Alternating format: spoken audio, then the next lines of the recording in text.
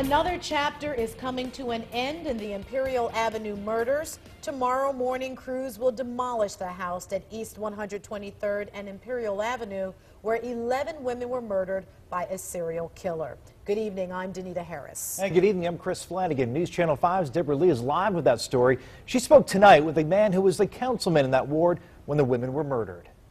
That's right. Councilman Zach Reed says once the house comes down, it must be replaced with a fitting memorial, he says, so that we never forget.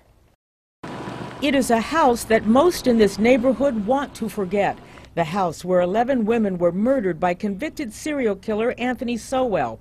A tragedy that Councilman Zach Reed, who once represented that ward, says we must never forget. We all need to take the blame for this.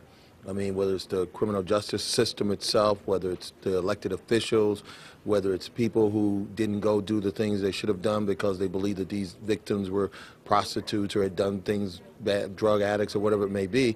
I think we got to keep this alive for a fitting memorial to be able to say this should never ever happen again. The house will be torn down first thing in the morning. Family members of the victims were notified by letter, and word quickly spread to the neighborhood, where tonight there is a collective sigh of relief. That'll be a blessing that people no longer will see it, and it'll be out of the way. There's a whole bunch of negativity coming from this house, you know?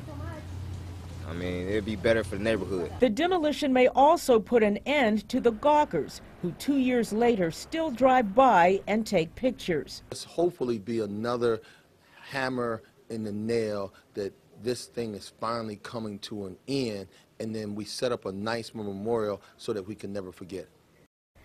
Of course, Anthony Sowell was convicted in those murders over the summer and sentenced to death. The city told the families that the house is going to be demolished in such a way that no piece of property will remain.